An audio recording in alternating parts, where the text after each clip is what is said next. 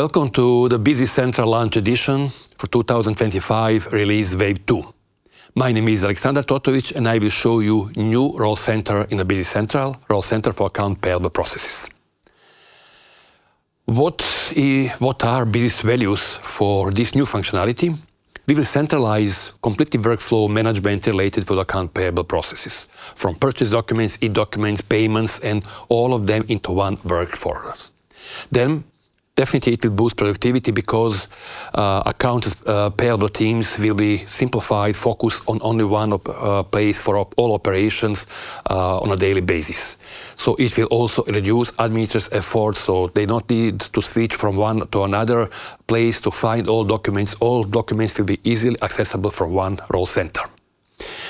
So what account payable administrator as a role center will show you? First, I need to remind you this will be available for 27.1, so that means from November. And within this new role center you can find in all available roles, we will be focused on completely ongoing purchase, on incoming e-documents, so only incoming parts of e-documents, then payments, documents approvals, intercompany processes, and you will get some payable insights there. So now I will show you how it's looking in a demo. This is now this new beautiful role center, account payable. And as I said, you can see that all actions are related to account payable process. What is good, we even have all Power BI reports related to purchase and account payable process here available. So if you look, all activities are related for purchase and payment part. So if I look, for example, in overdue purchase documents, you will get a list. So everything there is related to account payable process. Incoming e-documents are there, so you can see all processed on the incoming. You can see all of them are purchase invoice, in a progress, all purchase documents. So everything is there. So I will not show you all tiles. As I said, focus is on payments, ongoing purchase, on e-documents, and intercompany.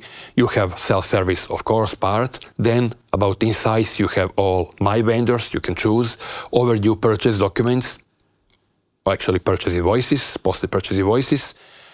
And then you have nice charts, payable information, payable performance. So this one is about top 5 vendors. There are 4 different charts. You can switch to age, account payable. So you see there's different charts, different insights, so you can track easily. And now, before I close this session, I would like to remind you there are many good General Business Central resources. Please remember all these links. This is really useful. And subscribe to our LinkedIn channel so you can track all weekly news announcements from our side.